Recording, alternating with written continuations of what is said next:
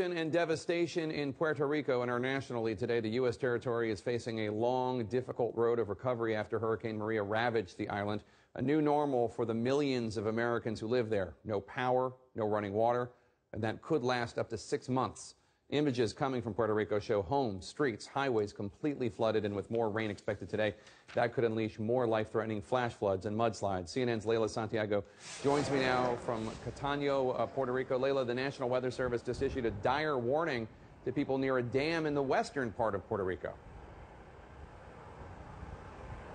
Right, Jake. We actually just watched a helicopter, which I suspect is carrying relief aid right now, fly just over us. I have spoken to the governor's office right now, and they tell me that that will require them evacuating 70,000 people because this dam on the west coast in Isabela, that area, has now created a flash flooding issue. That is going to be the big priority when it comes to emergency management. National Guard is there, emergency management there, and the governor now indicating that the Coast Guard is heading that way. And that is only one part of the island. Many parts, like where I am right now in Catano, you see this type of